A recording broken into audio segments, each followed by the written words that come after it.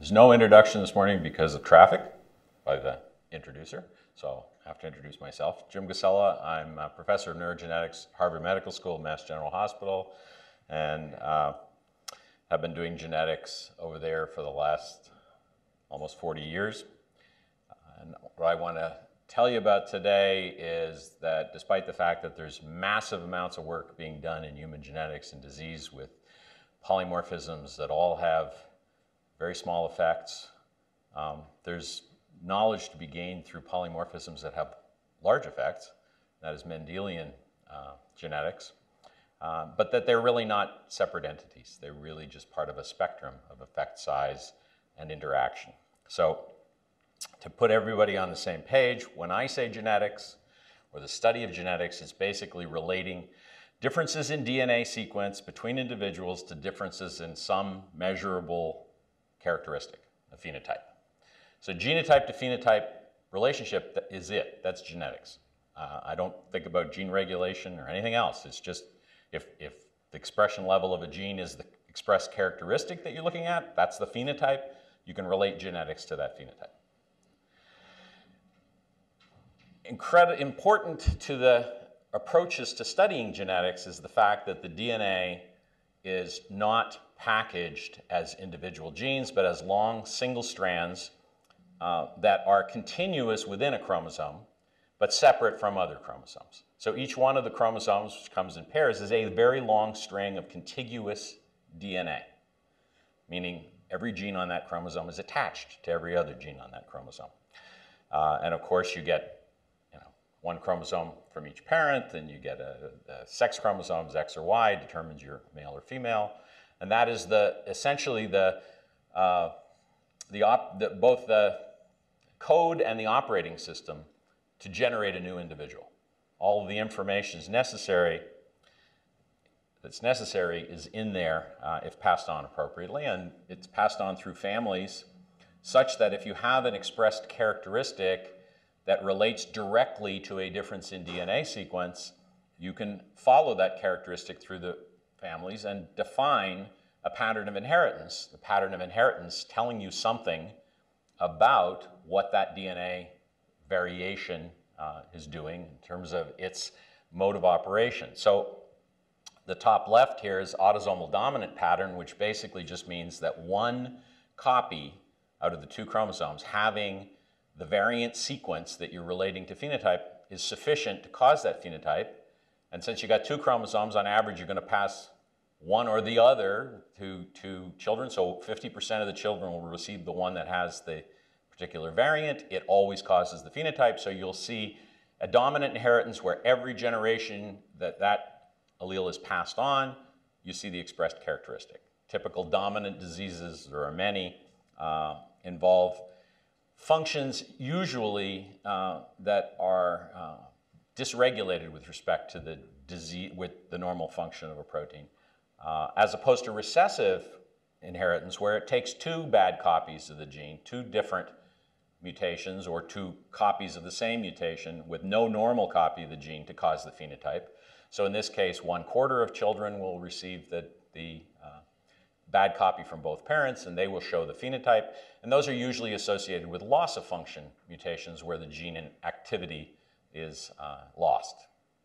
So 1/2 of the children will receive one copy. They won't typically show any phenotype for a classic recessive disease, but they have a chance if they mate with somebody who also has a copy of generating kids. And there are other patterns of inheritance with mitochondrial, always going down through the maternal line because the mothers pass on the variant, X-linked recessive, which is just a version of recessive, but because the X is often matched up with a Y and the genes don't match between the X and the Y, you can get the disorder with one copy, and so males tend to show X-linked recessives, but you can also get X-linked dominant diseases.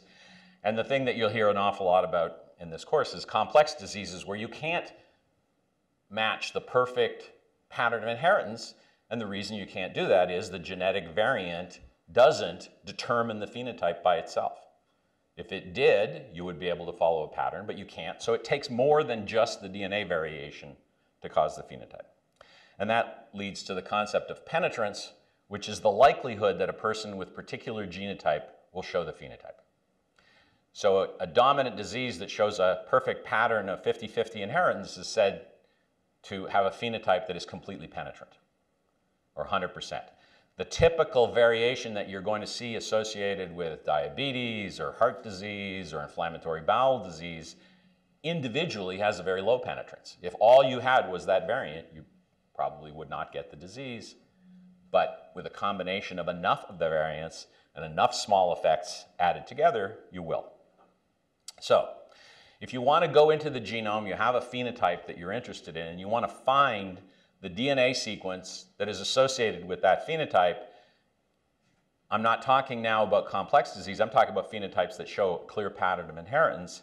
You really got two ways to go. One is to choose candidates based on hypotheses of disease mechanism or on results for phenotypic model systems, and this was the standard in biology through up until about 2000, 1995 to 2000, where people would take a disease, understand what tissue it's affecting, make some hypothesis about how they thought that tissue worked, and go test the individual genes that they thought were important there. And this led to an awful lot of negative results and an awful lot of false positive results, because the individual genes being tested simply had to achieve a p-value of 0.05, and everybody said, oh, this is involved. That particularly was bad for psychiatric disease, where lots and lots of genes were implicated in psychiatric disease that were based on very, very small underpowered data sets. The other approach is to take an unbiased approach to scan all the chromosome regions for evidence of loci that affect disease expression. And in the case of a clearly inherited disease, a dominant disease, you expect to find one location in a given family that's associated with that. The problem was, of course, you needed the methods to be able to do that, and we'll get to those in a second.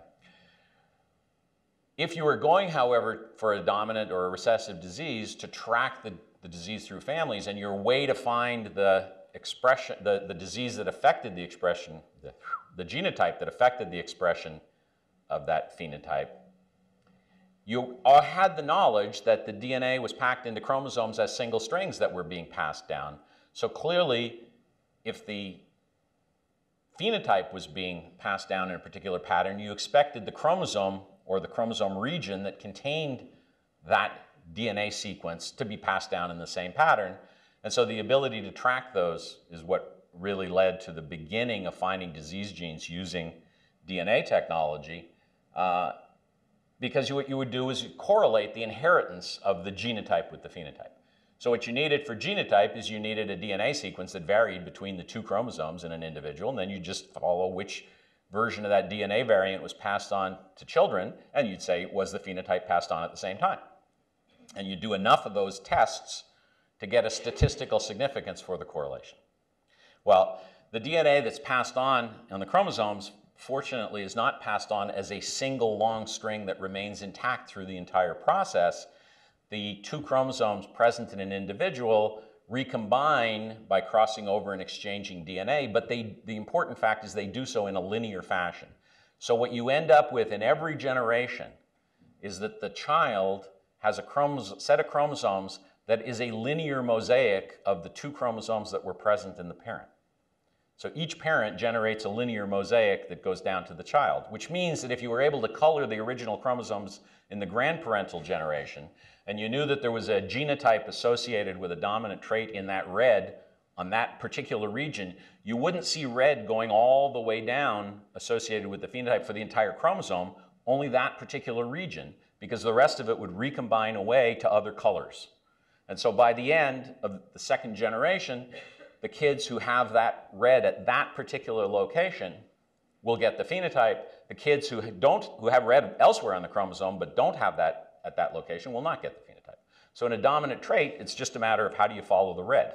Well, with DNA technology and being able to look at DNA differences, you simply follow the DNA difference and say, does it correlate with the inheritance? Same thing with recessive, where now you're tracking either two differences, or if you're dealing with a consanguineous mating of two individuals who are related to each other in the past, then in the grandparental generation, both chromosomes would be the same color, essentially.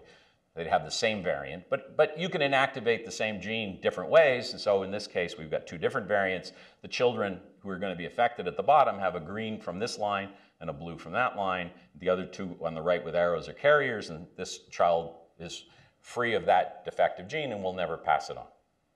So tracking the regions of the chromosome is linkage analysis. This is what we used for, 20 years in the 80s, beginning with using the ability to detect DNA sequences by restriction fragment cutting, where a restriction fragment sees a particular sequence and makes a cut, which means that if you cut the entire genome, any piece of DNA fragment size will be determined by where the cutting sites were on either side. And if there was a DNA sequence variant in one of the cutting sites, the enzyme wouldn't cut, the fragment size would change. And so you had what was called a restriction fragment length polymorphism. And we tracked those across the genome for years until somebody figured out that simple sequence repeats like GA, GA, GA, GA over and over again tended to be unstable and change in size. And so we started tracking those because PCR came along and enabled the ability to look at the size of repeat fragments. And subsequently, as technology improved, we got to the point of single nucleotide polymorphisms being all over the place. But basically, in the end, it all comes down to either a direct analysis where you're looking for the causative mutation and tracking it in the family, or an indirect analysis where you're using genetic markers. Now, for direct analysis, you either have to already know what you're looking for, or you have to really believe that you have the ability, out of the millions of variations you can get in the human genome, to home directly in on the one that matters. And that's kind of unrealistic and not very powerful because it's unrealistic. So indirect analysis of genotype is the standard in first track genetic analysis to relate genotype to phenotype. And indirect simply means that because the chromosomes are passed on as a linear mosaic with exchange events, the chances of an exchange event between the genotype site and the site that actually does cause the phenotype varies with how far apart they are. And so if you're about 1 million bases away from the variant that causes the phenotype, but you have a nice variant that you can track in the family, you're 1 million bases away, you expect actually that they're going to track together 99% of the time, because recombination occurs on average 1% of the time for 1 million base pairs. And it varies from region of the genome to region of the genome, but it really means that if you have a decent sized family, you can track the inheritance of a site for a dominant phenotype, and you can show statistically significant correlation somewhere within usually about 10% recombination, so anywhere 10 million bases on either side of the gene that's causing the defect, the phenotype. And that it doesn't take all that many events to achieve statistical significance. If you have perfect co-inheritance in a linkage study in one family, it only takes 11 events to achieve statistical significance. Now, that's a large family, and most of the large families that have a particular interesting phenotype have actually been studied over the years using that technology, and many, many, many disease genes have been linked. But you want, in many cases, to go beyond that, and beyond that means smaller families, rarer phenotypes, phenotypes that aren't associated with perfect 100% penetrance, and complex phenotypes where there's not really any kind of inheritance pattern at all, just a greater chance of having the phenotype if you're in a family that had somebody else who had the phenotype. And that leads to what you're going to hear most about in genetics today, which is association studies. And association studies are correlating the presence of genotype with phenotype. The difference is minimal. In linkage, you're tracking the inheritance of a chromosome region through a family. In association, you're basically tracking the inheritance of a chromosome region through human history. Because at some point in human history, the variant occurred that's going to be associated with the phenotype, and it occurred on a chromosome that has a pattern of DNA variation. And it's that DNA variation that you're looking for. You can't look for it in related individuals because you don't have those related individuals. But they're really all related back to the same ancestor if they have the same stretch of chromosome with the same sets of variants on it. And so you're looking for that. You're just doing linkage in historical terms rather than in family terms. And we'll skip over that. Okay, so how do you do it? Like I said, in the old days, restriction fragment length polymorphisms, then simple sequence repeats, and you were dependent on somebody having described a DNA variation, and in the beginning, you didn't even have to have it mapped to a chromosome. If it was a good variant, you could go map it to a chromosome afterwards once you knew it was important for your disease. But people figured out that putting a map together that actually enabled you to look systematically at all chromosome regions was a good idea. And so they used high-frequency polymorphisms to do that. They eventually decided that having the map defined with a standardized set of polymorphisms would be good, and that led to the HapMap project because the critical technical hurdle was, do you type each individual polymorphism by itself, or can you multiplex and type as many as possible? And ideally, you'd like to type all the polymorphisms in the entire genome all at once. Single nucleotide polymorphism arrays allowed that to happen. You could simultaneously type 1 million or more SNPs, single nucleotide polymorphisms, and generate data for the whole genome. So if you simply define the standard pattern of SNPs to be ones that are of reasonable frequency, the likelihood is I'm going to detect it in any family that I look at. It acts as an indirect marker for the chromosome region that contains it. You'll be able to do either linkage or association simultaneously with a DNA sample for the whole genome. But it's not always true that the haplotype, the DNA variant that came down through human history that's associated with the phenotype, is a common one. Sometimes it's a little rarer, maybe because it was selected against, because the phenotype is not a good thing to have. In that case, you need lower frequency polymorphisms. And so people gradually moved their way down to looking for lower frequency polymorphisms and polymorphisms that had a greater likelihood of having a significant functional impact. And that typically was variations that were in protein coding sequence, because if you change the code of the protein, you're more likely to have a functional impact. Then sequencing came along, and it became possible to generate lots and lots of sequence cheaply without relying on a pre-existing knowledge of the genotype variations that occurred, which meant you were able to type an individual by sequencing their genome and finding the variants that were private to them, that you hadn't seen before, that were so rare that you just hadn't run across them or hadn't believed them when you saw them because you didn't have multiple replicates of them. So you now have, with sequencing, the ability to do the entire genome, again, all at once, more expensive still, although not that much more expensive than doing SNP arrays, and the ability to look at variation at all of these levels. So you combine all of these techniques over the years, you gradually went from diseases that were really clearly inherited and common enough that you could get lots of families, to diseases that were somewhat rarer, and you couldn't get as many families, to diseases that were very common but didn't show a pattern of inheritance and allowed you to do association in the genome. And all of these techniques apply across that spectrum.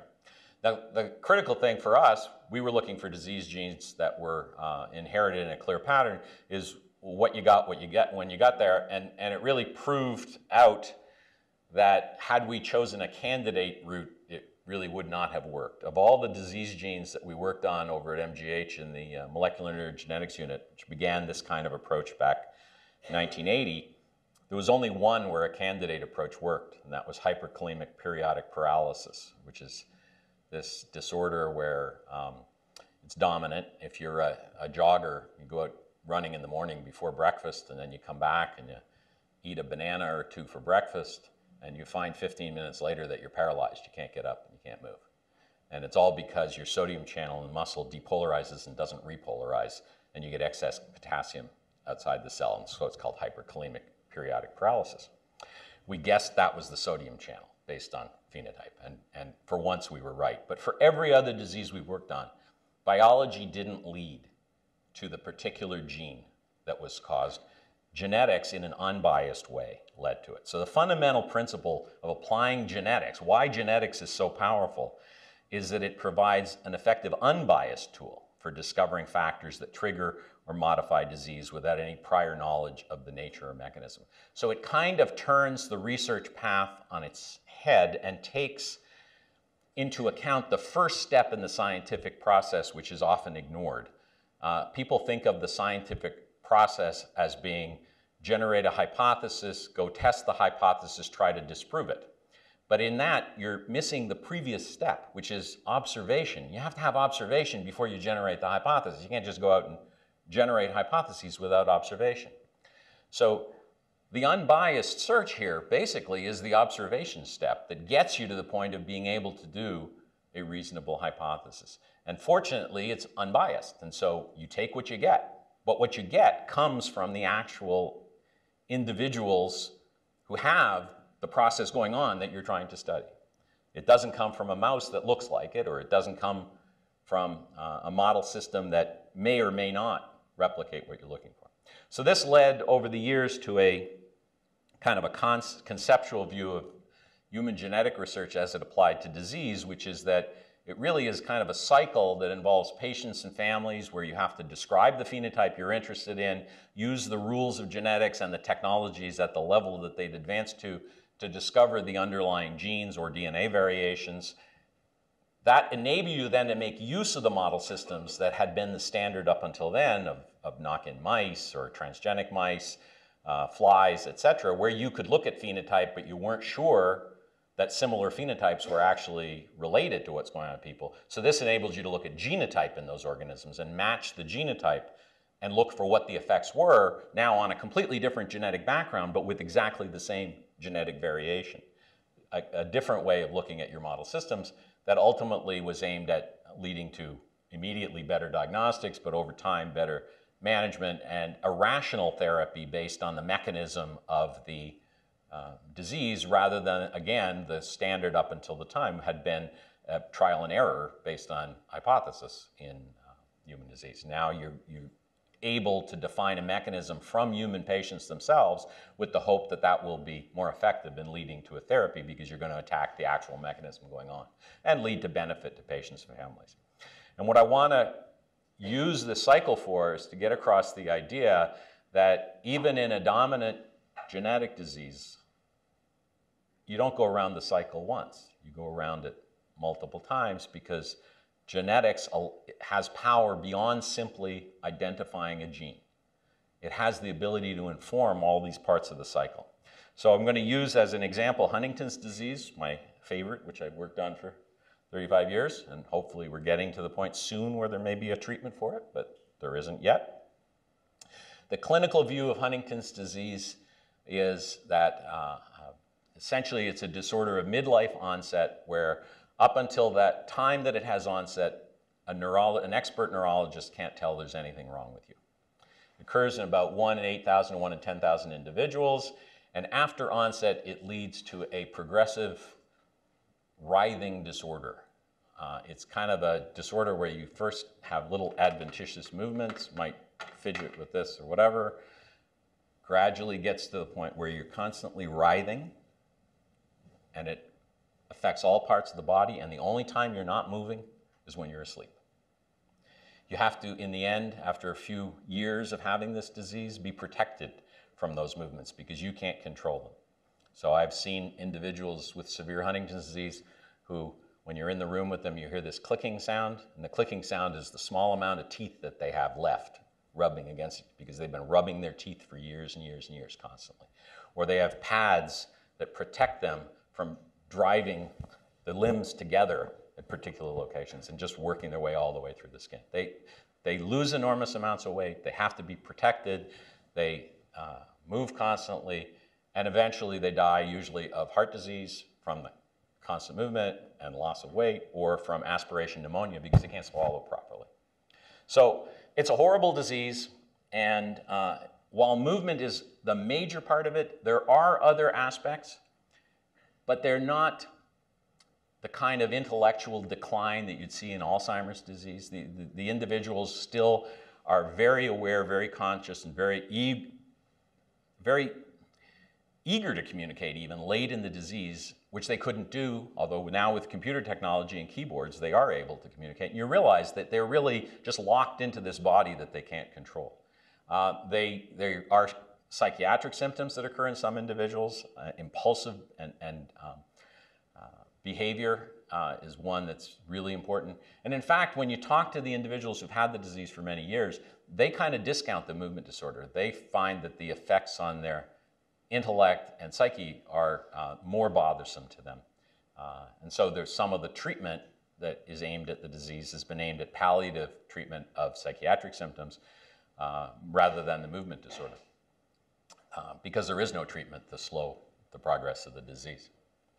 They die about 15 years after onset typically, and onset typically occurs in midlife but can occur as early as childhood, 5 years old, and as late as 80s and 90s. But typically, the typical individual has onset between 35 and 55. Now, if you look at the pathologist's point of view rather than the neurologist's point of view, you have a disorder where there's a particular region of the brain that shows loss of cells that destroys the architecture. And that's the striatum, where the caudate nucleus is bulging into the ventricle of the brain. We've just got one slice of it here. I guess I missed my slide that had the whole brain. And that gradually loses cells to the point where it becomes concave. The cells that are lost are medium spiny neurons. They make up about 80% of that region, and they destroy the architecture.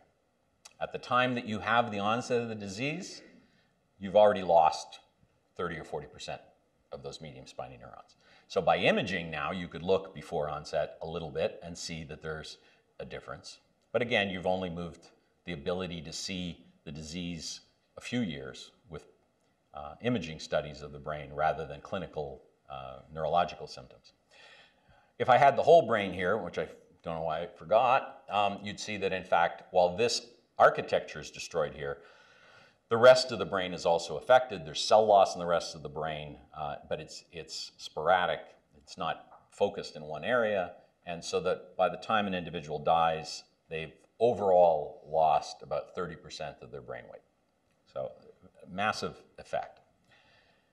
Now, if you look at the geneticist's point of view, you can ignore all of those things and just put them all together and say that makes a black symbol or that makes a colorless symbol. Black symbol means they have the phenotype. Colorless means they don't. Obviously, circles are females, squares are males. You pass the defect down as a dominant trait. So 50% of the individuals who have a parent who has that have a chance of getting it. And you track markers. And in this case, we had restriction fragment length polymorphisms when we first studied this. And it turned out that for one restriction fragment set of sites, there was a variation in DNA sequence at both ends. So if there's a sequence variation at both ends, there are 4 possible results rather than 2 possible changes in size, okay? And we call them A, B, C, and D. It's just a name. Okay, so in this particular family, if you just look on the left-hand side, you'll see that the C pattern is tracking with the inheritance of the disease. If you go over to the right-hand side, you'll see that there's an individual who has 2 Cs. Now, C is just a marker. It's out there in the population. Everybody's got a chance of having C. It's maybe 25% of chromosomes. But in this particular family, you go back a generation, see that both parents had Huntington's disease. So that individual who has CC, number 12, is an individual who has 2 copies of the mutant gene and no copies of the normal gene. And this is a disease that is unusual in this sense that it is a complete dominant, as opposed to most of the diseases you'll see out there in humans being called dominant. Most of the diseases in the human population called dominant are really codominant. Codominant meaning 1 copy is sufficient to cause phenotype, 2 copies makes a much worse phenotype. Dominant means 2 copies looks exactly like 1 copy. It's a true dominant disease, and that turns out to be true in Huntington's disease. 2 copies of the mutant gene isn't any worse than 1 copy of the mutant gene. It's 1 is sufficient to engage the entire process. Okay, so now we think about putting those all together, and the disease is a lifelong process in which you've got a normal individual and you've got somebody who inherits this HD mutation, and the presumption that there are changes going on prior to the point at which you reach clinical diagnosis. And of course, I just pointed one out to you, which is that if you now do imaging because you've lost a certain percentage of the cells in the striatum prior to clinical diagnosis, that becomes a step Prior to clinical diagnosis, it's on this red path, but something must have led to that cell loss. So there are biochemical consequences going on. There are events happening. An individual who inherits that gene can be considered as never being completely identical physiologically to a normal individual. And the goal would be to try to understand what's going on there in order to be able to prevent ever getting to clinical diagnosis. And that's one of the things genetics hopefully will allow us to do. The linkage analysis that was done in that kind of family led to a region on chromosome 4 where linkage said that everything between a marker called D4S98 and D4S10 tracked 100% with Huntington's disease. Now, we had to then turn to find the gene to association. When I say that those marker alleles track with Huntington's disease, that means within a family. Doesn't mean that every family has the same pattern of markers. All that matters is there a mutation on a particular chromosome that causes the phenotype, and what's the background pattern of alleles? In a given family, it's always going to be the same background pattern of alleles because you've inherited from a common ancestor right down through the family. But if the mutation's occurred more than once in human history, every time it occurs, it's going to be on a different background chromosome. So that will still work for linkage as long as you stay within a family. But as soon as you have to move beyond families to the human history association method, then you're dependent on how many different times the mutation occurred as to what the pattern's going to look like. And so we turned to association to try to identify markers that were associated with Huntington's disease rather than just tracking in a family. And it led to this region in red that was present more often in Huntington's disease than in normals, but it wasn't present in every Huntington individual as a particular pattern of markers. It was just more often. So we had to come up with a way to make that as informative as possible. And if you have single nucleotide polymorphisms, you only got two choices. But if you have these simple sequence repeats, you got lots of choices because it can generate multiple alleles. There might be 18, 20, 22, 23, 24, 25 repeats, and each one of those is trackable. Okay? So we set out to generate markers with simple sequence repeats, and we did generate a number of them that homed that region down, but one of the markers that we looked at was a CAG repeat, and that turned out to actually be the defect. When you PCR amplify that sequence, normal individuals, everybody in this room, will have a variation at that site that could be anywhere from 6 CAGs to 34 CAGs. If you look at an individual with Huntington's disease, they will invariably have more than 35 CAGs. So the difference between a Huntington's disease causing chromosome and a normal chromosome is as little as 1 CAG. And in fact, there's some fuzziness around that edge, as I will I'll get to the reason for it. I may not get to it. If you look right around the region from 36 to 40, you can go out in the population and find elderly individuals who have repeats in that range who haven't shown the clinical symptoms of Huntington's disease. So that, from the point of view of clinical diagnosis of Huntington's disease, would be a small degree of non-penetrance. That doesn't mean they aren't 100% penetrant for other phenotypes. If you went and did imaging, you might in fact see that they have already got some shrunken striatum. So the definition of penetrance depends on the phenotype that you're looking at. It could be 100% penetrant or 0 penetrant for different phenotypes, okay? In this particular case, if you get above 40 repeats and you live a normal lifespan, you're going to show symptoms of Huntington's disease. So above 40, it's considered to be 100% penetrance. The repeat codes for glutamine. It's in a very large protein called Huntingtin that we had no idea existed until we cloned it. We actually thought it was 2 genes as we were doing part of the process because we couldn't connect the cDNAs, but eventually turned out to be 1. And the function of it has been worked on for 25 years. It's got lots of functions. I'm not going to go into it in great depth.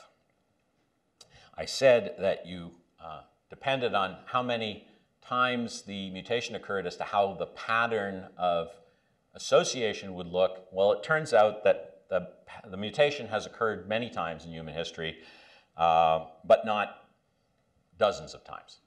So there are a limited number of chromosomes that show a pattern that you can recognize as being a haplotype of markers that carries a Huntington's disease mutation that you will also see in the normal population, but typically is more frequent in the disease population than in the normal because it's enriched for by the fact that you're ascertaining those with the disease.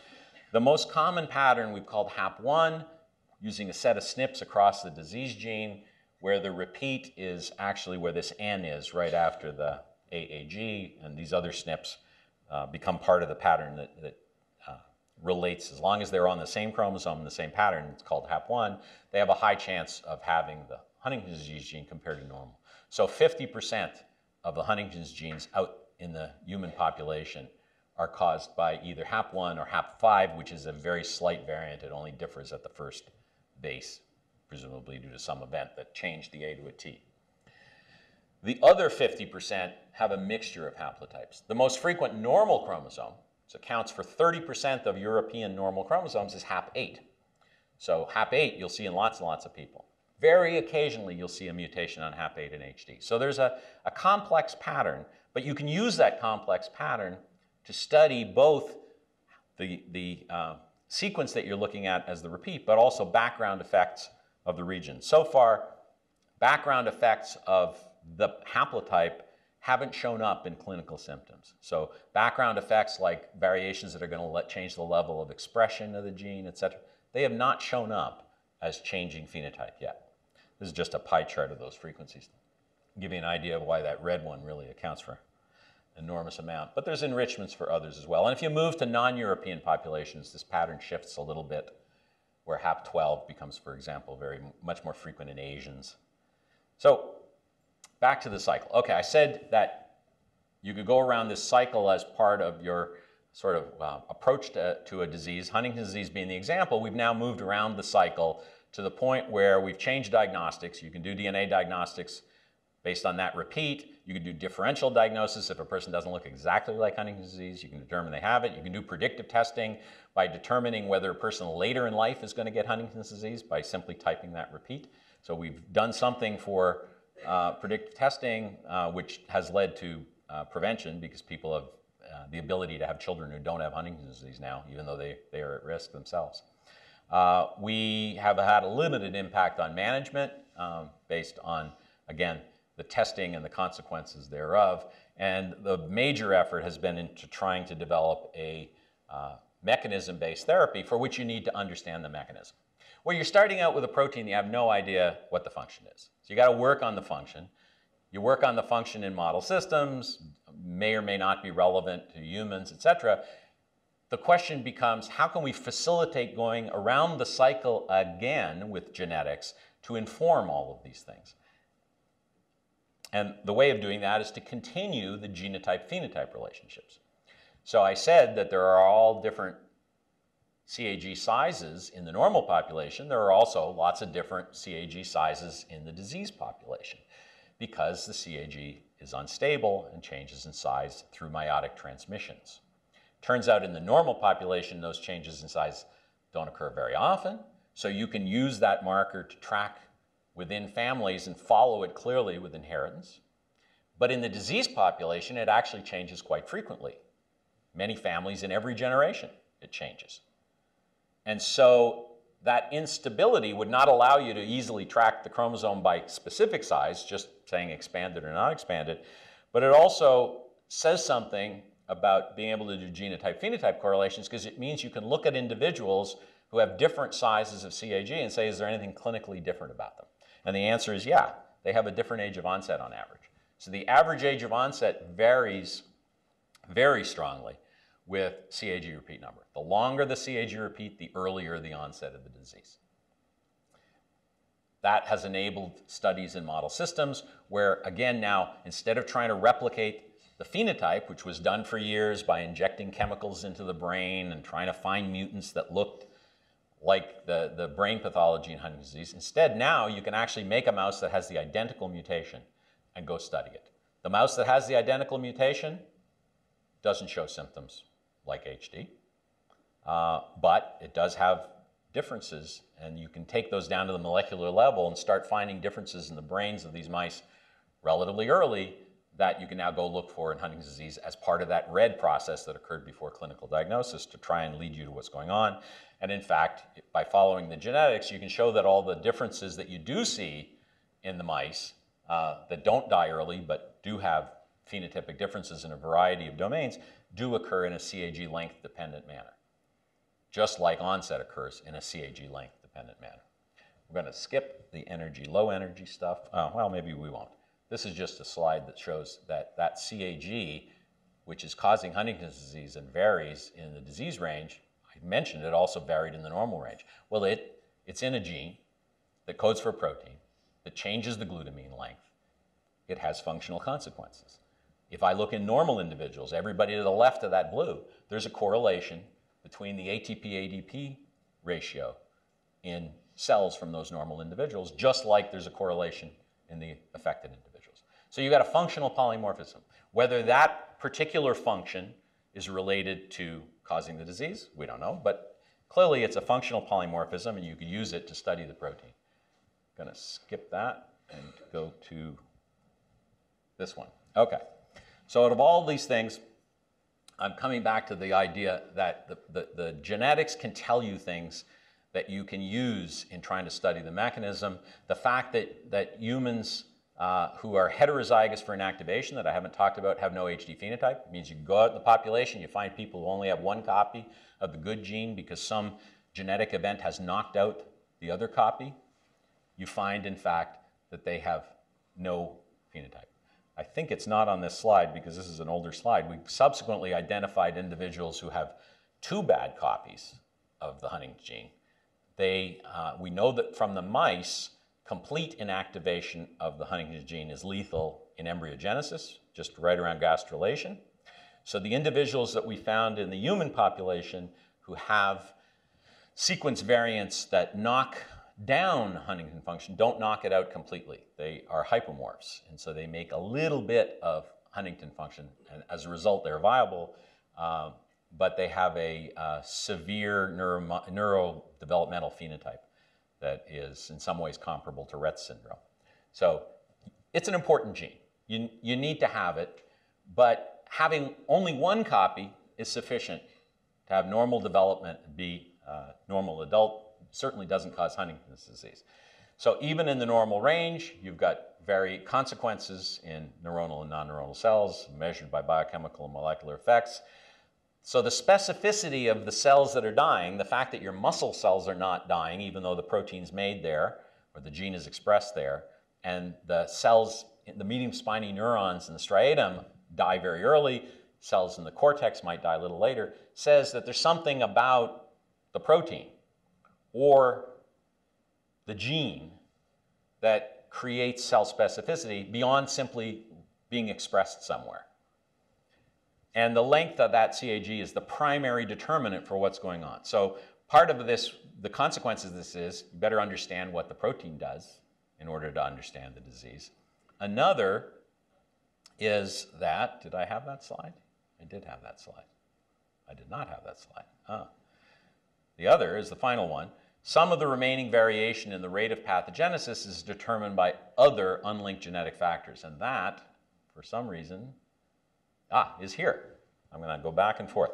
So this is the same slide that I showed you before that shows the mean age of onset. If you look at the range of ages of onset associated with repeat length, it looks more like this. So something has to move the age of onset away from the mean. And it could be environmental, it could be experience, it could be genetic. It turns out that when you now look in the families that you've studied and say, well, is there any familiarity to this age of onset difference from the average in the population? The answer is yes. So there are genetic factors that imposed on the background of an expanded CAG change the age of onset that an individual would have. Let me go back to see what I missed. Okay, so the conclusion from all of this genetics, without actually going in and doing any studies in the lab, is that HTCAG expansion confers a gain of function to the Huntington protein or to the Huntington gene. I'm qualifying that based on recent results, that acts through some aspects of its structure, localization, or function. That is progressive enhancement or dysregulation rather than loss of a normal activity of Huntington or of the gene. And so the consequences, as I said, are it's critical to understand the function of the Huntington and regulation of the gene. The CAG relationship gives you a quantitative relationship as opposed to a plus-minus, which is much more powerful than a plus-minus relationship. You've got a quantitative relationship to study your model systems. Essentially, if you're studying something that could be going on in Huntington's disease, it had better show variation with the CAG repeat length as a starting point. Because if it always occurs with an expanded CAG, you may be looking at a true consequence, but not one that's related to the initiation of the disease. And so the final one is that this idea that the pathogenic effects of mutant Huntington or of the gene can be modified by other genes, which could provide additional clues. So going around the cycle again, what we need is we need a phenotype that defines that modification. The phenotype, as I pointed out, is that they have clinical diagnosis at different times, even though they start with the same CAG repeat length. And so the phenotype becomes how far does an individual's actual onset differ from what we would have expected based on the CAG repeat length. It turns out that if you do a statistically robust set of individuals, meaning repeats from 40 to 55, where you have sufficient individuals to qualify for the particular statistical tests you're going to use as being applicable, you end up with 10 CAGs corresponding to about 28 years difference in age of onset. If you look at any given CAG, you got a range of about 30 years of variation. So the variation effect is quite substantial compared to the driver of the disease, which is the CAG, and therefore potentially have consequences. Okay, so there are two ways that we've gone about looking at what are those genetic variations. One is to simply take that standard curve and say how far is a person off the curve. That becomes a quantitative residual of age of onset. Essentially, you have the age of onset, you correct for CAG, what's left, that's the phenotype. And that's quantitative, so you can analyze it by regression, continuous analysis, or you can just go to the extremes, the people who are way off on either side, and compare genotype in those people. So instead of being a quantitative trait, it becomes a case control type study of either end of the distribution. So you have two different ways of looking at it. One by that depends on the quantitation of the residual precisely, and the other one that depends only generally on the quantitation of the residual and measures allele frequencies. When you look at the residual age of onset, you get a nice normal distribution. That's why that population is statistically well behaved.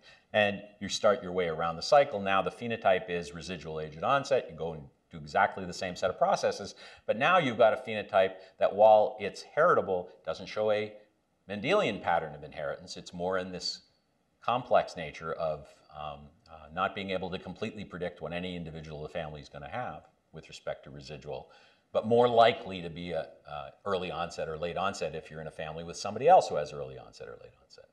You have the same sets of technologies, except now you're down in the ability to look at lower frequency or look at sequence level changes, as well as high frequency polymorphisms simultaneously. You go do the standard study, which is genome-wide association analysis, type all the individuals at once, generate the SNP patterns, look for SNP alleles that are either associated with that regression model of age and onset residual, or that are different in frequency in the case control set of dichotomous early onset versus late onset. And what you come out with is genome-wide significant peaks. This is from a study of only about 4,000 individuals. So this is not like the risk analyses that you might have heard about from SAKE last week, or if not, we'll hear about in the rest of the course. This is now modification rather than risk. The risk is 100% determined. You're going to get Huntington's disease by having that CAG repeat expanded. It's just a matter of the variation in the manifestations caused by it. So these are modifier alleles with a very strong peak on chromosome 15. There's a peak on chromosome 8 that's significant. There's a peak on chromosome 3 that was not significant at this point, but with a follow-up study, it jumped up above the line. There are a couple of others, and there are more studies like this going on that are identifying many more variations that affect onset. But this one makes the point. So here's the chromosome 15 locus now blown up. You can look at the p-values for all of those different SNPs, and what you come up with is a red dot and a green dot. What I mean by the red dot and the green dot is the red dot is the peak SNP. If you now condition the analysis on that SNP, so you're removing the signal that comes from the association of that SNP, down below, you're left with something that's still genome-wide significant. That's the green dot. If you condition on the green dot, you're left with the red dot.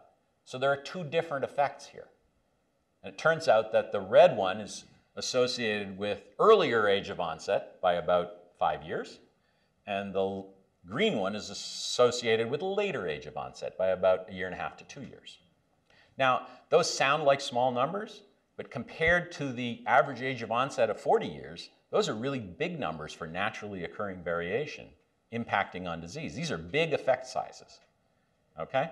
And there are two different ones, the likelihood, of course, being the chance of hitting the same locus with two different effects and being different genes is pretty unlikely.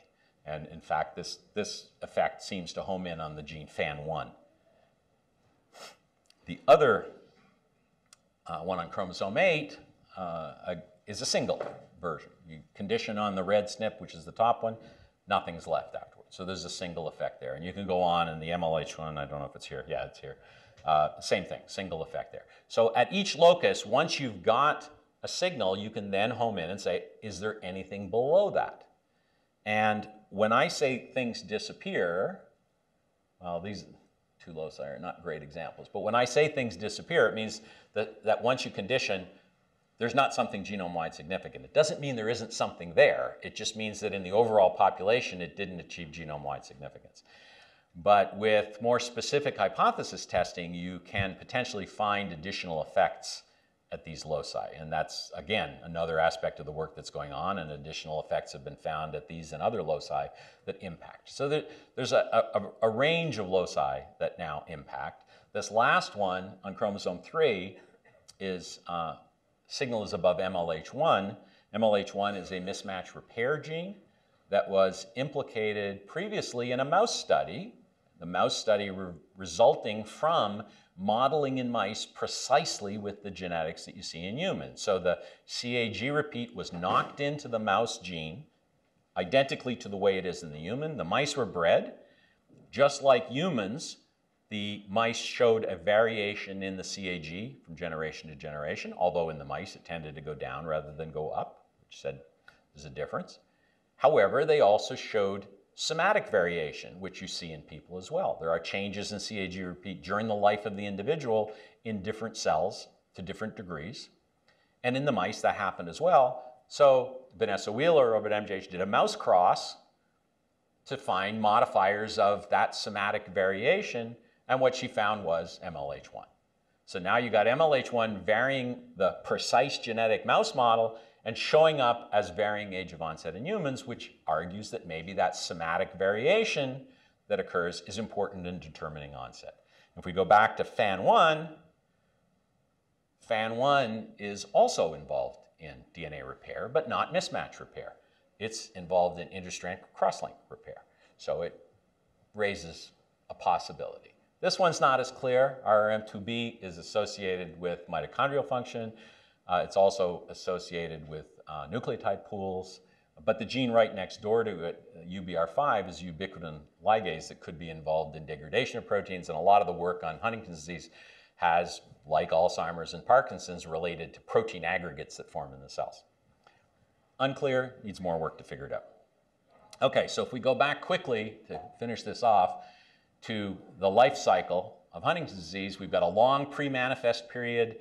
Motor diagnosis is occurring, and that's a point that you can point to clinically as being able to be compared between people because it's standardized in terms of diagnosis. Then you've got stages of decline until death. They involve chorea, cognitive impairment, motor impairment, some of which can be measured at a group level prior to clinical diagnosis, which is mainly based on motor science. And we're looking for things that go on beforehand. We've now got things that modify the time that it takes to get to that motor diagnosis. So if they modify the time that it takes to get to motor diagnosis, they clearly had to have been working before motor diagnosis. Question is, how long before motor diagnosis? So here's an example of looking at a study called PREDICT-HD, which enrolled people based on their CAG length, not clinical symptoms. They didn't have clinical symptoms at the time they were enrolled. And if you look at the modifier genotype of the individuals and of the controls in the same study, and look at a phenotype, and in this particular case, the phenotype is the volume of the putamen, which is not the stretch of tissue bulging into the ventricle, but the stretch of tissue just inside of that. And it also atrophies in Huntington's disease. You get the following pattern. So start out with the chromosome 15 bad. We call it bad because it's earlier onset. And a lot of scientists don't like giving it a value judgment, but the patients don't mind. They clearly think getting earlier onset is bad. You look, and these are simply comparisons of the individuals and the range of variation that you see by genotype, where if the line doesn't cross the midline, it's considered to be a reliable or significant effect. The control 15 bad doesn't really show any difference between the control individuals, either for the baseline visit or the rate of change of that over subsequent visits. So you've got the baseline visit is the intercept, the rate of change is the slope. No difference in the controls. But if you look in the cases, clearly there's a big difference in genotype for both the size of the putamen at baseline and the rate at which it gets smaller. If you go to the good one, you get the reverse effect. So you're detecting an effect of these modifier alleles now 2 decades before onset. So clearly they're operating during that phase of the disease. If you could get back to that cycle, which I don't have as my next slide for a change, if you could get back to that cycle and think, whoa, I've got a change that's occurring 2 decades before clinical onset of disease. If I could go in and target that for therapy, maybe I could prevent ever getting to onset of the disease. And that's the state that we're at right now. The therapy for Huntington's disease, which is being tested, is knockdown of Huntington in clinical individuals to see whether reducing the protein in people who already have the disease is going to work. But we need mechanisms to use the genetics, and I've only given you the top line because there's a lot more studies coming in this realm. Use the genetics to look very early to prevent the disease from ever happening, which means we need both mechanism studies in humans, mechanism studies, and the ability to get through a regulatory system where you're putting treatments into people who aren't specifically defined as having disease. They're simply defined as people that you know are going to get the disease.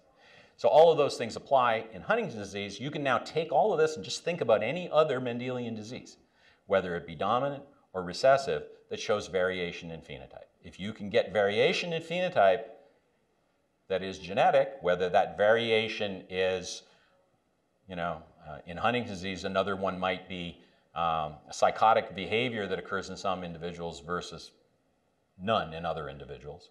Or early depression in Huntington's disease occurs in a lot of individuals, but there are some who escape it.